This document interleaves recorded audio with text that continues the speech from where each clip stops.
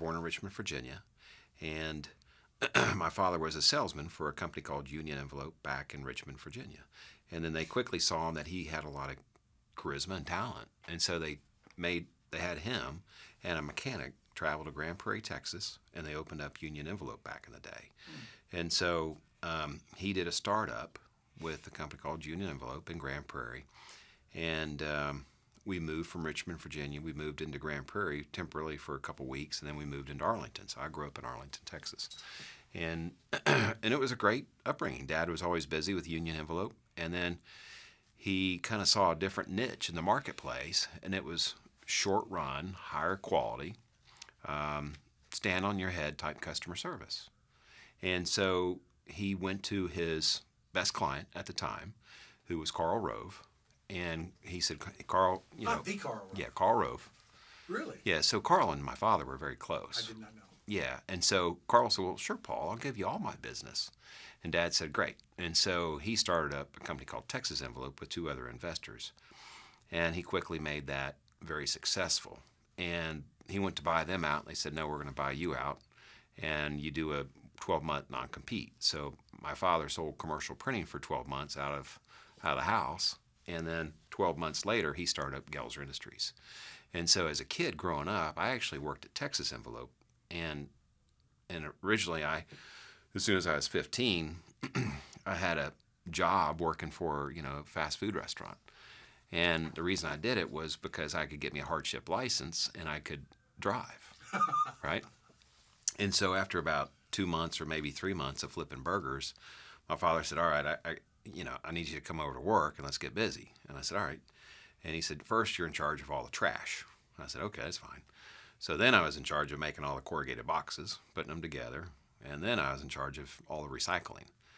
And then quickly, that was at the time when Ronald Reagan was running for president. Well, we were making all of Reagan's envelopes. And so a lot of the mailings would go out of Austin and go out of Houston. And so at the time, my father had a station wagon that I'd load up with, 100,000 envelopes, and I'd either drive them to Austin or I'd drive them to Houston. And it was. How old are you now? I was 15, I think, at the time. So I was making deliveries into Houston when I was 15 and 16. And it was a lot of fun. Yeah. It was really enjoyable. I liked it as a kid. I mean, my father had an extreme work ethic, to the nth degree. And so, typically during the school years, he'd have me work about a 30-hour week.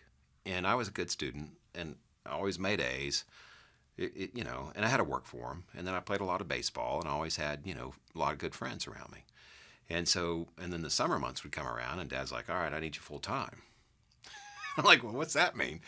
And he's like, you just need to come in with me and stay until I leave, basically. And I said, okay. So that was, you get there at 6 or 7 in the morning, and you'd come home maybe around 10 o'clock at night. And I learned how to run machines. I learned how to, do a lot of different things. I learned a lot of skills back in the 80s. And so I graduated high school in 85, and, that was a lot of fun. I played a lot of baseball, learned how to play golf.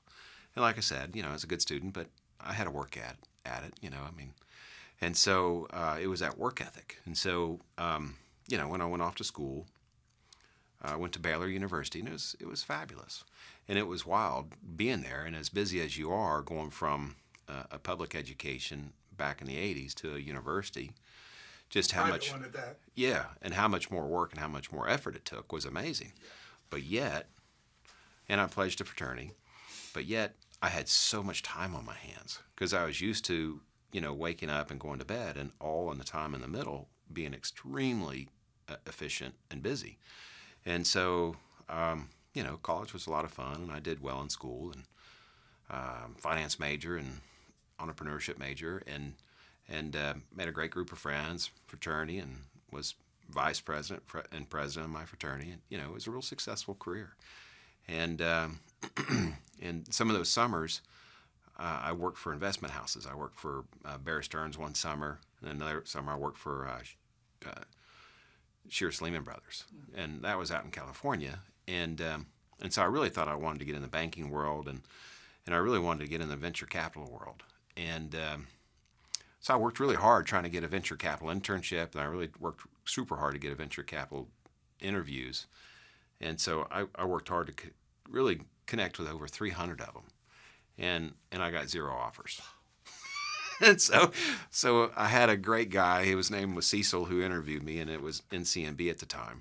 And Cecil believed in me, got me a bunch of interviews inside that bank, and you know, it was a lot of fun. So he gave me a job offer, but I had to be in Houston, and I didn't take that job. And so Cecil called me one day on a Friday afternoon. He said, "Paul, why aren't you taking that job?" I said, "Sir, I really don't want to be in Houston."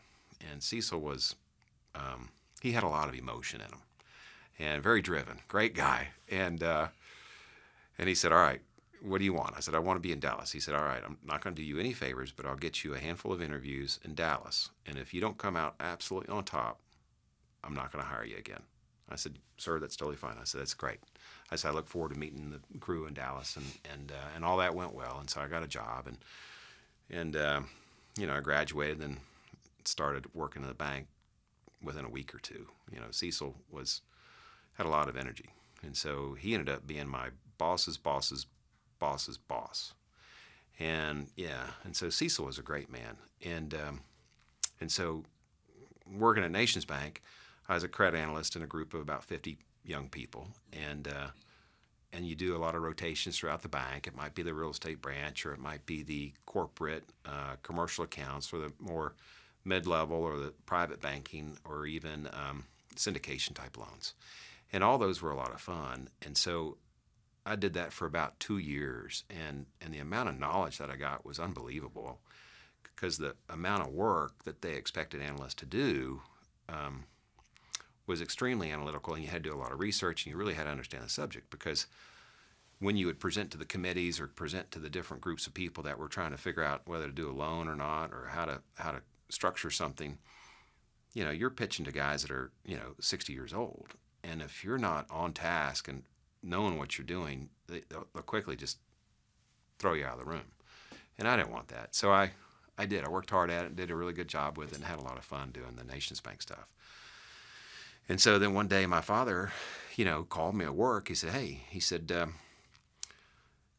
let's meet up for dinner, and let's talk about something.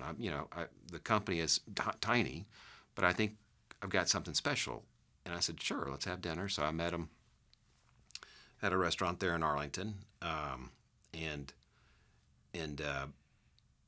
you know, we just sat down, and he's like, "Hey, here's what I've got. We're little, but," he said, I really need some help in the office. He said, "I'm basically a one-man show." And he had another young lady who was about my age or a year older working for him. And previous to that, my sister worked with him for 2 or 3 years. And then this other young lady came in, and she was a dynamo, but I think she wanted to get married and go do some other things. And so Dad saw that, "Hey, here's an opportunity for you to come in and help me, and let's see what we can do. Let's make this thing. Let's make this special." And I said, "Let's do it. You know, why not? Let's go for it."